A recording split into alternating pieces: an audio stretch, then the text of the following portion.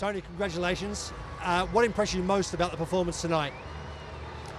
That the players once again managed to play the game in front of us. Right in that moment, the composure. We were under a lot of pressure in that first half.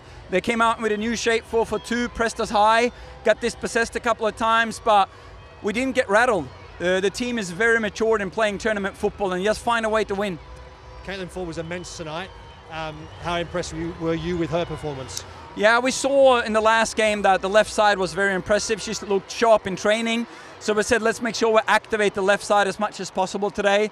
We wanted to start the attack on the right side and then attack on the diagonal to activate her on 1v1 and 2v1s. And every time she gets the ball faced up, you think it's going to be a goal because that's how good she is right now. Was there a sense of relief getting Sam Kerr on the pitch, getting minutes? Yeah, relief is not the right word, but I'm really happy. I'm happy for her and the team. And the other thing I have to say, I brought the staff together afterwards here. My sports science and sports medicine team, if people know what they've gone through over the last month and the way they stayed focused, the way the communication skills, the individual plans for each player. So hats off and credit to my SSM team. They're amazing. What would you want to say to the 75,000 people in the stadium? Thousands of people are watching it all across the country about tonight's performance and about their support. I get emotional. I really do.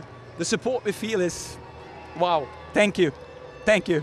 And tomorrow, obviously, France are playing against Morocco. Are you be watching it?